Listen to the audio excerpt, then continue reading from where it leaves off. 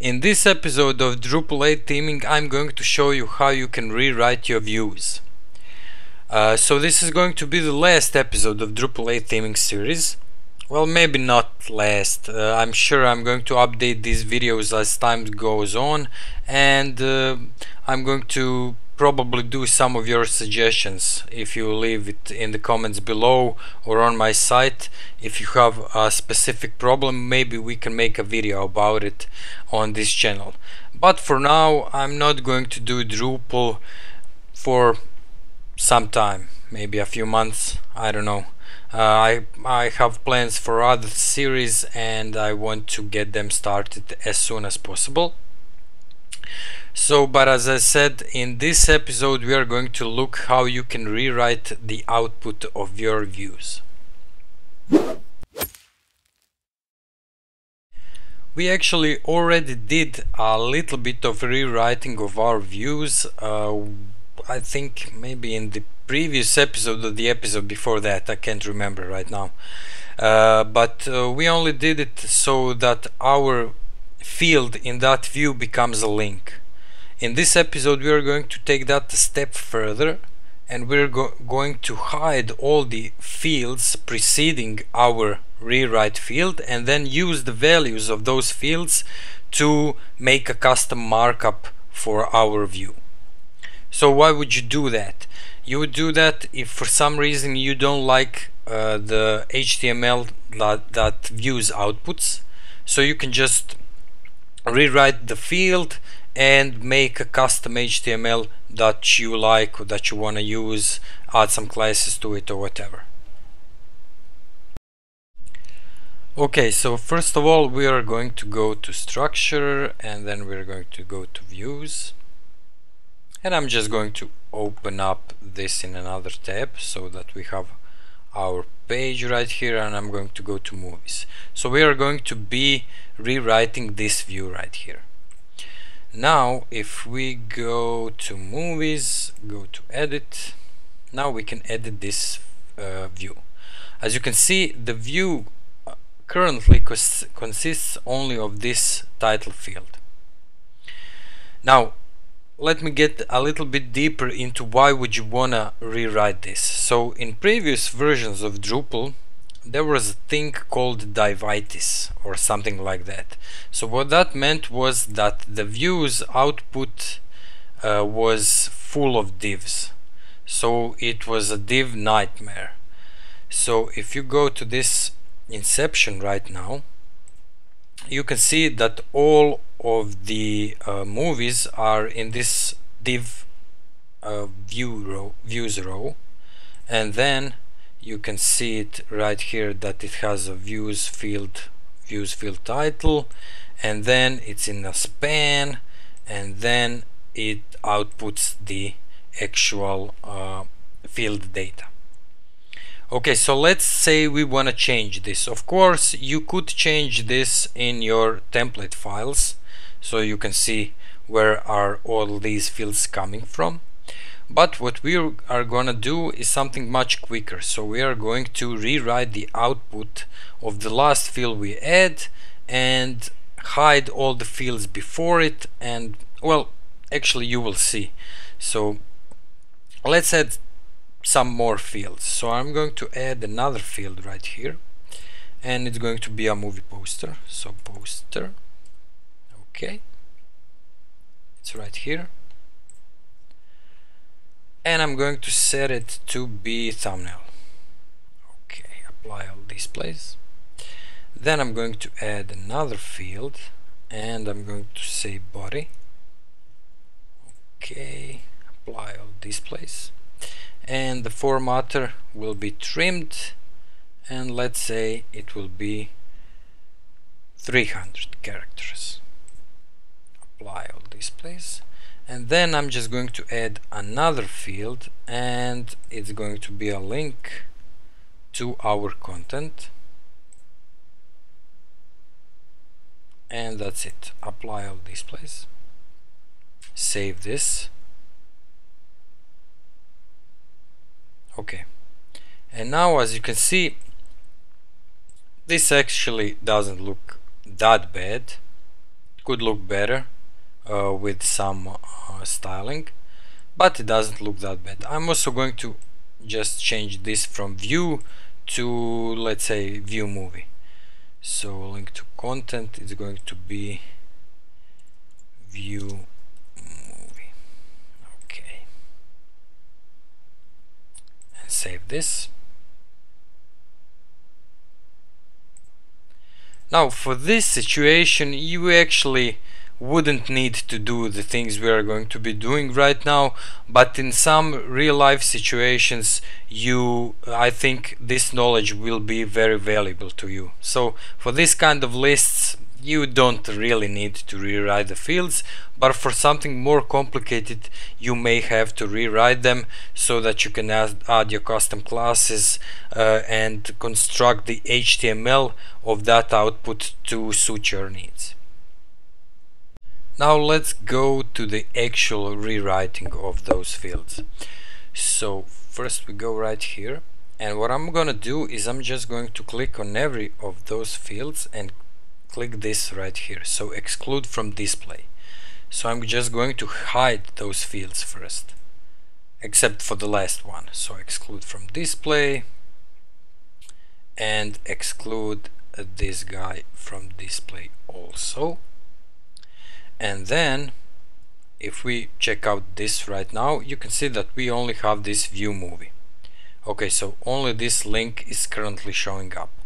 So what we're gonna do now is I'm going to click on this and go to rewrite results and just check this, override the output of this field with custom text. So click that, and then you can see that the text to display for this field, you may include HTML or twig, you may enter data from this view as per replacement patterns below. So if we check this replacement patterns, you can see that we have available to us all of the data that is in the fields above this field. So we have the title, we have the movie poster, we have the body, and we have this view node right here. So since we are overriding this field, we can do some HTML right here. I'm going to do it in my editor because I hate writing in this, and it's going to be much quicker. So I'm just going to do something like, of course I'm going to remove that from here once we're done, but I'm just going to write it in here and then paste it in there. So first of all, we're just going to do article. So our movie is going to be an article, it's going to have a header. Actually it's going to be a class of movie.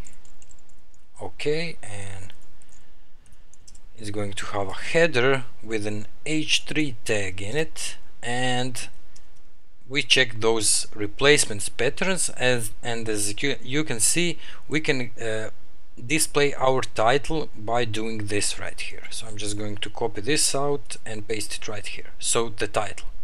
Okay, I'm going to copy this and just put it in here, and we can apply this to all displays and save it. And now if we go to our page, now we only have our titles, but if we look at the HTML, we can still see that they're actually in this view rows, and then let me just see, view row, view node, and we can see this field content right here. So this is the article of our movie. Okay, so the next thing, so this is the header and this is h3 tag. Okay, so the next thing we are going to be doing is we are going to actually display this movie poster. So I'm just going to do, let's say, another div of class of image, and I'm going to put the image right in here. So if we go to replacement patterns again, we can see that we can display our movie poster by doing this. Okay, so let's see how that looks now.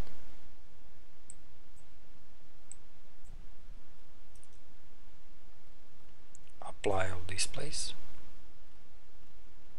and as you can see, we now have our images, so our posters actually. So let's save this. Maybe we can check it out on this page.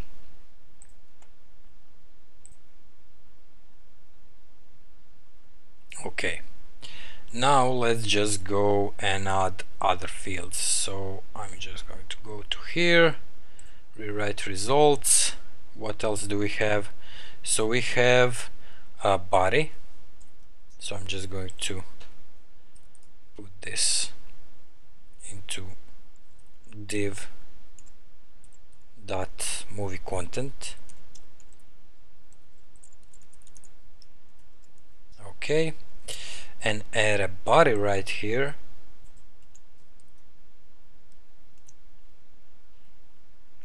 Not here actually, but here.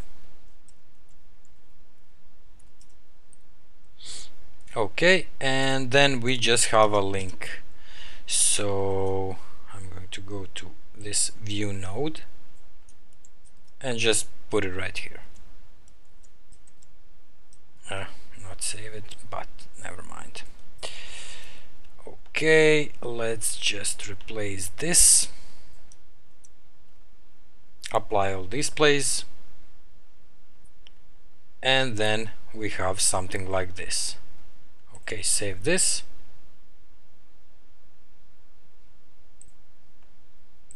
And if we refresh it, we can see that we have all of this right here, and that's all well and good, but as you can see, this link isn't actually working. So we are going to have to fix that. The link to content is actually being rewritten, and because of that our links don't actually work as expected. So what we can do, just a little thing, so we can add another link to content. So link to content, apply all displays, and then we can just set view movie right here, and then I'm going to exclude it from display, rewrite the results to output this field as a custom link, and just add the class, and that class is going to be a button. So, and I think that's about it. So I'm just going to apply all displays with this, and this shouldn't work. As you can see, it doesn't work right here because this field should be above this link to content field that we are rewriting. So we're just going to click rearrange right here and put this one above this one, apply all displays, and then we're going to click here and see our rewrite results. And as you can see, the replacement pattern for this one is actually view node 1, so not just view node. So what I'm going to do is I'm just going to take this here and paste it right here. Okay, apply all displays, and as you can see, we have a button right here. So if we save it and go to our site, we should get that link right here, and it's going to take us to the page of the movie. Okay, so as you can see, this can be very powerful in certain situations when you need for your HTML output to be just right. So I hope you will find this knowledge useful. I hope you guys enjoyed this video and this video series, because this is the last video from Drupal 8 theming. Well, last video in a while, so I'm not going to do any more of them in the immediate future. But feel free to leave any suggestions about Drupal 8 theming that you would like to see on this channel in the comments below, and also any suggestions about the videos that you would like to see on this channel in general. So I know I didn't show you everything about Drupal 8 theming, not by a long shot. It's a very big field. So, but I think this video series is a good starting point for you to start developing your Drupal themes and to make sites in Drupal. So I really hope you like this series, and as I said before, if you got any suggestions for more videos for this series, just write them down in the comments below. The next video series, actually mini series, is going to be about Vagrant and setting up your local development environment. So I think that's going to be fun. It's going to be maybe 2 or 3 episodes, I don't know. Okay, so that's it for this series. Please follow me on Twitter or on Facebook. Like this video if you liked it, subscribe to the channel if you like the content I put out, and I will see you in the next series.